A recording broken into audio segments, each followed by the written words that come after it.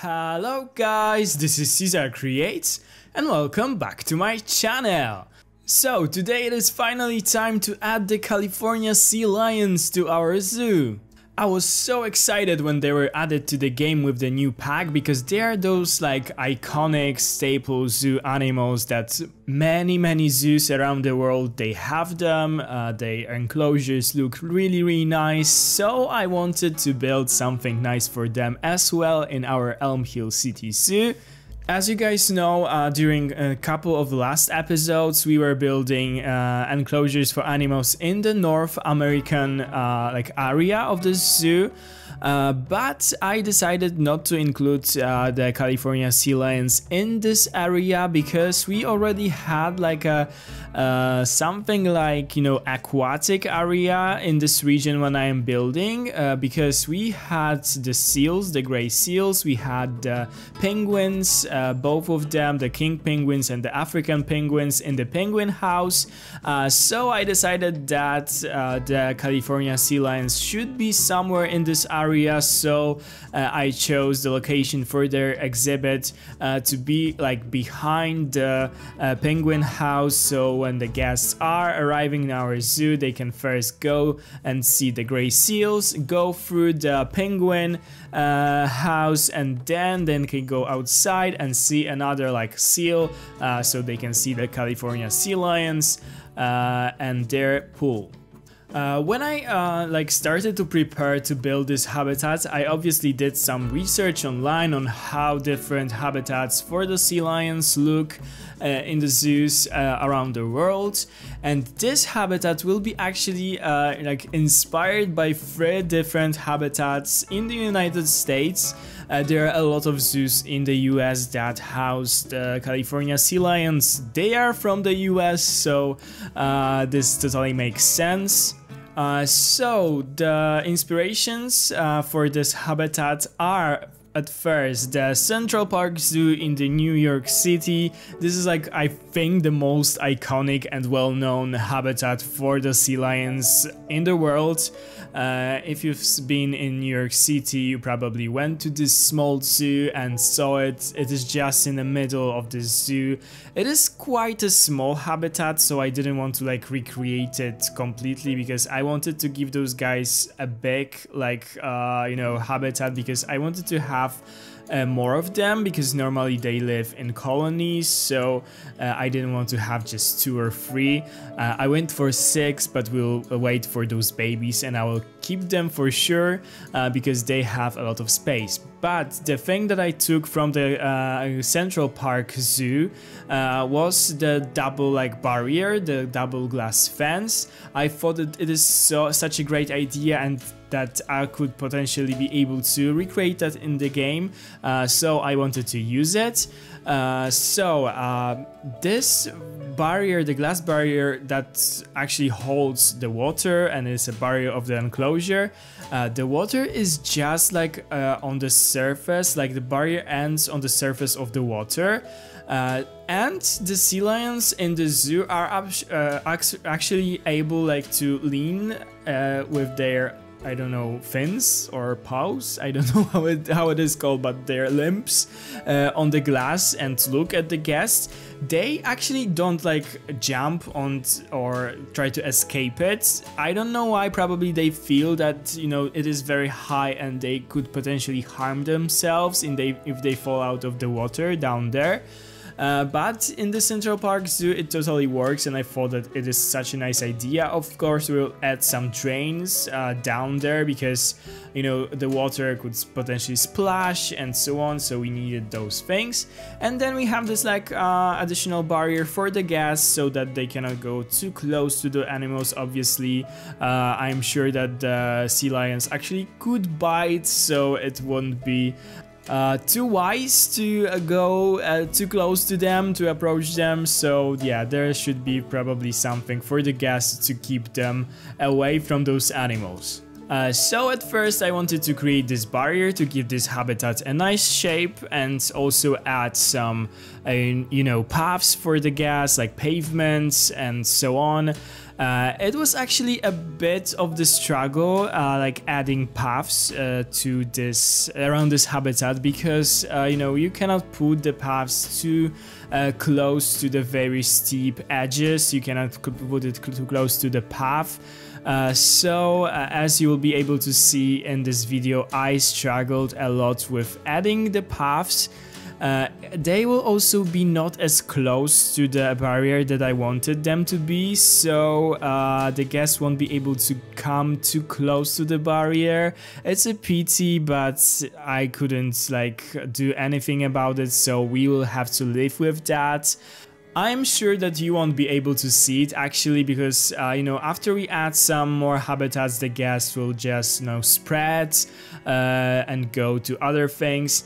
The thing about Planet Zoo is that when you add a new animal, all of the guests suddenly go there to the new habitat to watch the new animal. I won't blame them because it's something new, but yeah, at first there's a crowd around the habitat, so there are traffic jams, there are a lot of people, so this path there being so narrow, it was slightly a problem, but yeah, in the future probably there will be just a few persons around it. What I will also add will be like a small wall around this path to make it a bit smaller and to add some plants. And this is where the new barriers that were added with a new pack come in very handy, because I could just hide them in those walls so that the guests wouldn't like clip through them, walk through them. The paths are very narrow right now, but still they are able to go around the whole exhibit without any problems. So the Central Park Zoo was the inspiration for the barriers, but then the inspiration for the actual main part of the habitat was the sea lion habitat in St. Louis Zoo, also in US. So this zoo has, and this habitat in this zoo, it has really nice rock structures, of course made of those, you know, faux or fake rocks, but we also have those in game, so I wanted to use them.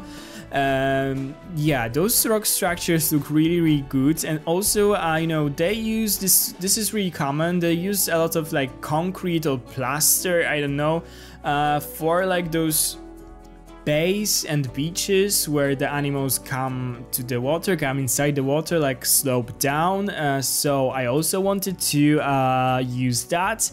The zoo has slightly more rocks, but unfortunately the traversable area for the sea lions is a bit crazy. Yeah, I couldn't like detail this habitat just as much as I wanted it to be detailed. Because they just couldn't like traverse it, they couldn't go into the water, they couldn't go into the cave that we'll build for them at the end of this video. So it was a bit of a struggle when it comes to the traversable area and to the, you know, I like my habitats very detailed, and here I had to be like very careful because they just couldn't use that. So why building habitats that are not usable? This is a bit pointless. So yeah, there will be a lot of sand in the middle, like plain sand, but I couldn't do anything about it because adding even those small aquatic rocks, it's just like prevented them from moving, from going there. So yeah, this was a bit of a pity, but still at the end I like the habitat. I just wish it was a bit more detailed. Also, what I took from the zoo is the cave that I told you guys about, and this cave actually leads to the backstage area. So it is like slightly hidden from the guests. The sea lions just go to this cave, and then they have, in my case, they'll have like a holding pen, and then there will be a shelter. And when it comes to the shelter, actually the shelter and some parts of this habitat are inspired heavily by another habitat in the Smithsonian National Park Zoo, I think it is called. We already like had one habitat inspired by the zoo. It was the Beaver Habitat. And in the Smithsonian zoo, they have like this very modern and very new, like it was opened like very recently, sea lion habitat. It is very beautiful, it is very modern. There are underwater viewing areas, there are night shelters for the animals, you know, there are just those shows for the guests, and everything looks so nice. And I really loved the shelter that you'll be able to see me creating later, so definitely stay tuned, because this shelter, it is something that we like didn't do anything like this in the zoo. It is more like themed. Basically, it looks a bit like waves, so you know, it is on the theme of being aquatic and making an aquatic animal habitat. I think it is still suiting to our Elm Hill City Zoo. We are going here for more this like generic, you know, slightly modern but more older style of the zoo. So sometimes adding something that is more pleasing to the eye and more themed, I think it makes sense. But if it doesn't fit to our zoo, definitely tell me in the comments and I will change it, because I went a bit crazy with this shelter. It is something like you will see.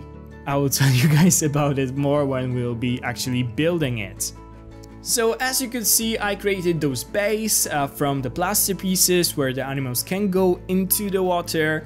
I also added a lot of rocks. I was actually able to like totally like accidentally choose a really nice colors for these rocks. I really like it.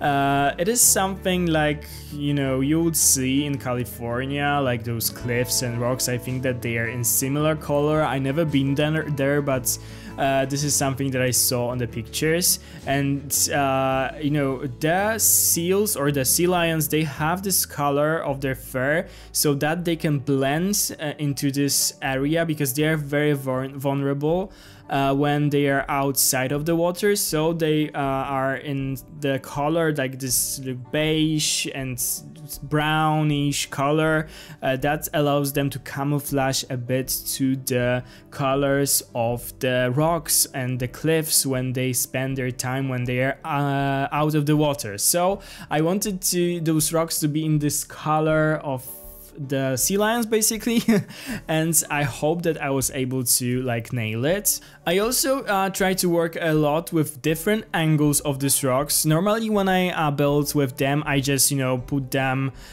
just rotating them, but in the same like I don't like rotate them upside down or anything. I just rotate them clockwise.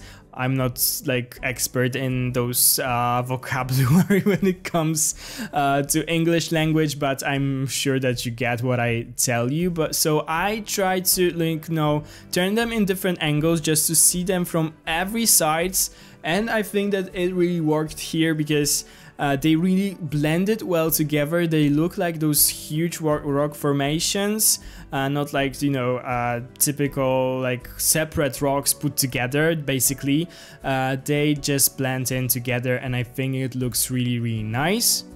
I also thought that it would be cool to create a shape a bit of a Pride Rock from the Lion King. Basically, you know, they're sea lions, and the Pride Rock was for lions, like the monument that they worshipped and where the king of the lions lived. So I wanted to like achieve like slightly similar like style. I didn't like recreate the Pride Rock or something, but I wanted to have like this you know, sharply pointing end of the cliff where they could potentially climb and spend their time like laying there. Unfortunately they can't, because of the traversable area. It is like impossible for them to go up there, but yeah, I was going for a like slightly Pride Rock, if it makes any sense, for the sea lions. I also added a lot of rocks in the underwater like area for them, not to like make this pool too boring. So I wanted to give them some some rock formations under the water. It wasn't too crazy because I'm sure that from time to time such pools need to be cleaned and maintained, so cleaning those rocks probably would be not too pleasant for the zoo staff, but yeah, I wanted it to look interesting for the guests, so I went for it and I added some of the small rock formations under the water, and it looks so cool when they are diving in there and swimming. Actually, what I saw is that they spend a lot of time in the water. They are like constantly swimming in this, like similar to the gray seals actually. No wonder. But yeah, they are spending a lot of time in the water, and I love it because it is so realistic. They just come out to lay down and sleep or eat something if you don't give them the underwater feeder. I obviously gave them because I love those animations. And yeah, overall I think that the California sea lion is such a cool addition to the game. Maybe it wasn't like so exciting for me, like for example the moose or a prairie dog or a beaver, but still we had like seals. So it is very similar to the seal. Of course it moves differently. They have like those hind limbs that they can actually use for moving and walking a bit. The seals cannot do it.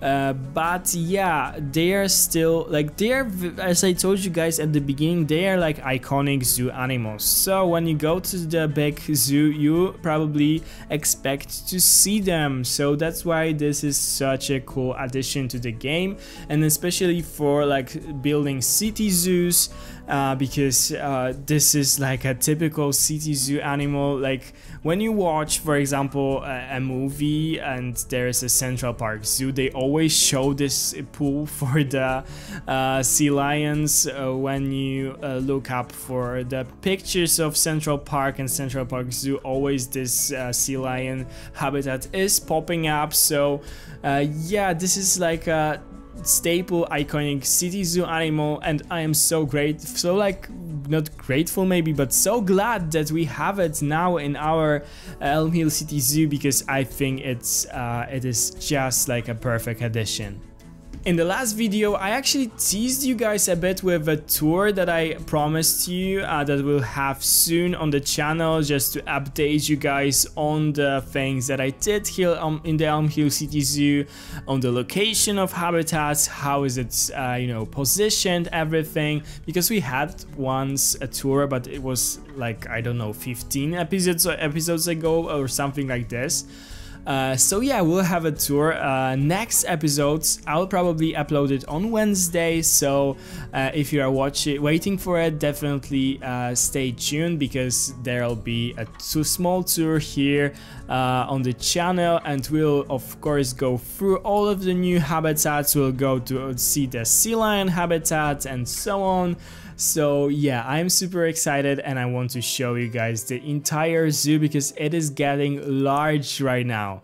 So yeah, I'm sure that it will be a longer one because we have to go through all of the habitats. Maybe I will do like more of the guest perspective, because last time we did like a zookeeper perspective, so we went to all of the backstage areas and so on, and now I don't think that we'll have time for it because this video will be like, I don't know, a long one. I'll just show you maybe the newer like shelters and so on, and skip the older ones. I will see how it is going and how much time I will need to go through all of the habitats to give you guys some information about all the habitats. So yeah, if you are waiting for that, definitely stay tuned. It will be, as I said, probably out on Wednesday. So now I am creating this cave that I told you guys about earlier. This is a cave that will be used by animals to go into the backstage area of the habitat. They will be able to, go to the holding pen and then to the shelter. and actually I think that this cave looked good here when we built it, but unfortunately they are not able to go through those like archways made of those rocks, so I had to delete them and I had to give them bigger like entrances. And by the end, I preferred this version over the version that you will see in the cinematics, but there was nothing that I could do to make it still, you know, usable, to make them go into the shelter, and yeah, we have to deal with it, but this is just a small detail.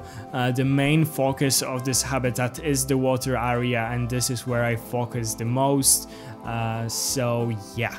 I will also add some, you know, broken trees, branches and so on, just for some details. I saw that in the Smithsonian National Park Zoo, I think it's called, they also use those, you know, different logs and branches and pieces of that tree. So yeah, I wanted also to add it because I thought it looked like a bit weird with only, you know, rocks in it. Although the sea lion's habitat like mainly look like this, but I always add so many plants that it was so weird for me just not to add them at all in this habitat.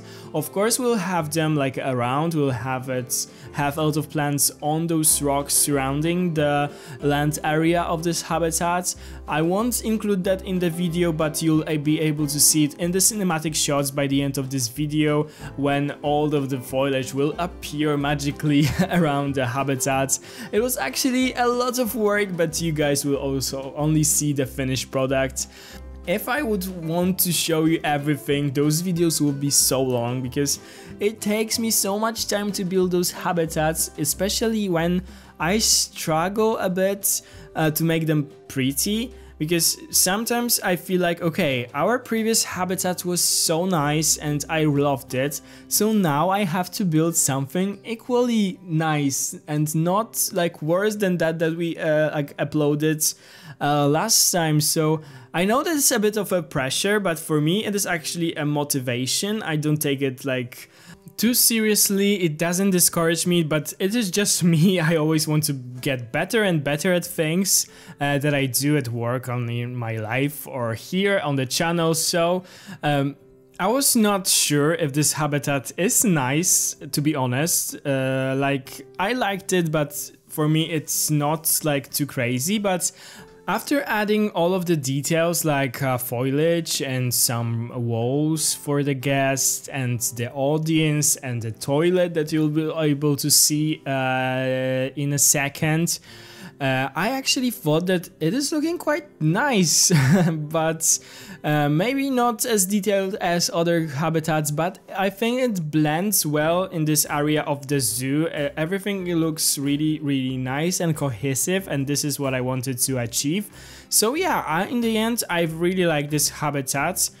But I feel still like building, you know, a realistic habitats for aquatic animals is like very challenging in the Planet Zoo game. It is really hard to make it look like very realistic. It is totally easier to build realistic habitats for animals that don't require a lot of water, because I always have like issues with those water areas. I don't know why. And as I told you, it is so much easier to build something realistic, for example for primates or for big cats or for ungulates. But yeah, this is I really wanted to add those guys, and this is what I came up with, and I hope you guys will like it. This is also actually why I am not very like excited or keen on the idea of having aquatic animals in the Planet Zoo. I know that a lot of you guys like want them, request them, like to have orcas, dolphins and such animals, but I just cannot see like building something nice for them aside of, you know, concrete aquariums and boxes, how it is looking in the real life zoos and you know, those aquariums. Actually, I am totally against, keeping dolphins, orcas, and animals like that in captivity. I think that it is really like harmful for them. It is depressive for them. They don't do well in captivity. They need to have a lot of space because they travel in such a long distance daily that it is so unnatural to like sit in this one spot all of their life. And I am totally against it. I know still that it is a computer game and we are not harming the real animals or anything like this, but building something that doesn't really like speak to me privately and that I am against in the real life seems somehow like wrong. So I am like not like super excited if it will be added. And I don't think actually that Frontier has, plans to make like a fully aquatic DLC, but who knows, maybe it will change in the future. Maybe we'll get something like Planet Aquarium or something. I'm totally not against fish. I have like 3 fish tanks myself, 3 aquariums at my flat because I love them, and so this is totally like, it would be amazing actually to have fish tanks sea fishes like reefs and so on, but dolphins, orcas and so on, I'm not sure. Okay, while I was talking, you could see me start to build the shelter for the California sea lions. And as I told you, this shelter is inspired by the Smithsonian National Park in the Washington, D.C. This is actually a very nice shelter because it somehow reminds me of waves. So yeah, I wanted to recreate that, and I thought that it will look really good with our little habitat for the sea lions. Like the facade of this building is made of very small tiles in this like gray bluish color, and I also wanted to recreate that.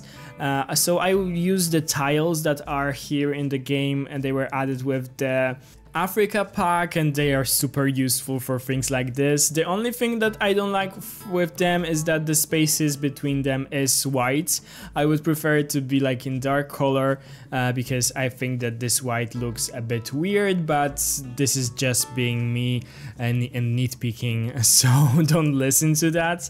So yeah, I use them for the facade of this building. I will for sure add, links in the description to this video of the actual habitats that I was inspired by, and you'll be also be able to see this shelter because maybe it could be, hard to imagine what I am going for. At the beginning it might look a bit crazy, but I think that in the end this shelter looks really cool. I love the color of the facade, I love the wooden details, and I love also what is inside of it. So the colors of the like wooden pieces and the tiles will change a bit during this video because it didn't like sit right with me. So like don't be surprised if you suddenly see different colors of them because I was changing them constantly. Okay, while I am working on the shelter and also while I'll be adding some like backstage stuff inside the shelter, like stalls, like small pool for them, because it is realistic to have like a pool in the shelter because they just need the water to be happy. So they have also pools in their shelter inside of the building, so I also wanted to give them that. So while I'm doing it, let me give you guys some fun facts about the California sea lions. So, as I told you guys in the video, the sea lions are adapted for movement on land as well as in the water. Wing-like front flippers, because they're called flippers, like the front limbs, I didn't know that. They have a bone structure similar to what is in our arms and hands. Swimming with those flippers propels the sea lion forward while the hind flippers steer. Both pairs of flippers enable sea lion to walk on land. The sea lions are actually called the lions or sea lions because of their loud roars. And also, the mane of some sea lion species even can grow thick manes around their necks. Most sea lion pups are born in June. Pups are well developed at birth, their eyes are open, they can vocalize and even swim a little. So it's not like with the gray seal that we have in game that it stays on the land. The small pups of the California sea lions can swim and they're also swimming in the game. Several days after the pup's birth, the mother leaves the pup in the crowded rockery as she searches for food in the ocean. When she returns, the mother emits a loud trumpeting vocalization which attracts the pup. This exchange continues until the mother and pup finds each other, and she makes the final identification of the pup by smelling it. The sea lions have visible ear flaps while seals have only ear holes. California sea lions may struggle with a tendency to overheat. To cool off, they will rest with a flipper in the water, flip sand over their backs, or fan their flippers in the water. Okay guys, as you can see, I am now working on the inside part of the shelter, the backstage. So we'll have the 2 stalls here with sliding doors, and also, as I told you, this little pool for the sea lions to go into if they want to. This is very quick and easy build of this backstage because I wanted to focus more on the outside area of this habitat to make it nice around it, not to focus so much on the inside the backstage, but still I wanted to give them some nice things. So they'll have some bedding, some water bowls and food bowls, and obviously some fences, stalls, and so on. At the end of this video, I will actually work on the audience for the animal talks, because it is something super staple to have an audience next to the sea lion habitats. They are trained often by the keepers, so they can do some basic tricks and so on. So there's an audience. In Planet Zoo, we treat it more like educational, so we have an educator who is giving the speech to the audience. I wanted to do it. Of course, many content creators did it, and I also wanted to add my own audience. It will be very easy, but it will be actually easy because I think that the actual audience, or those steps that we got with the new DLC, they are so well made, they look so good, and that you don't have to do much things to them to make them look good. So I obviously changed the colors of them a bit. I added those small fences or railings, I don't know how they are called. Also changed the colors of them, and then I did a roof or something, a wooden construction with glass, a glass roof, so it prevents the gas from the sun and from the rain if they are sitting there and the weather is bad. Also, you'll see the new toilet magically appear in the cinematics by the end of this video. I didn't show you building this toilet because I actually built this toilet a while ago. I don't know if you've been here so long, but when I've built my reindeer habitat in the zoo, I also included in there building an outside public toilet or something for our guests. And I actually had several attempts of building this toilet. I wanted it to look so nice back then because I was just starting and I wanted to nail this toilet. I wanted to make it look really nice. So I had several attempts, and one of them was okay, but still not it. So I decided to save it as a blueprint and use it maybe on some other occasions somewhere else. And I built something new for this toilet next to the reindeer habitat, and there I thought that okay, it is looking quite nice. I will hide it a bit in the forest, plants and trees, and still it will look nice. So why not add it in here? I thought that it will look good. We have this not use space in there, and actually I don't think that we have any toilet in this area, so I thought that it is a perfect spot. And yeah, because of it, this whole area makes a bit more sense. You have the audience, you have the toilet, and you have the California sea lion habitat. Maybe we'll also add something different on the other side, like small shops.